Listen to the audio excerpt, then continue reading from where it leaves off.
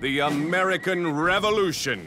Those fateful years when General George Washington inspired a group of patriots bound by their love of freedom to form the mighty Continental Army. 3 cheers for liberty, freedom, and our beloved General Washington! Oh, that's a nice story. But the truth is, the Continental Army wasn't made up of patriots. It was mostly drunks, immigrants, and poor farmers looking to get paid. Oh, the Frenchman again? Where are you? I'm the horse now. Isn't animation fun? Ah! Down! Okay, just ask nicely.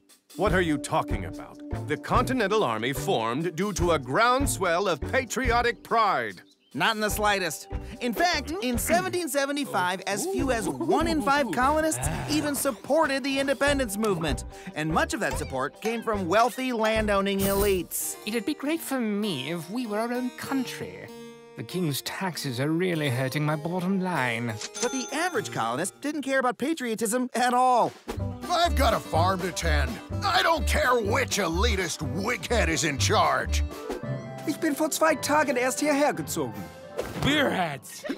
We should make them. And on top of that, about 1/3 of the colonists actually supported the British side. Oh. I rather like being British. Have you tried our tea? It's divine.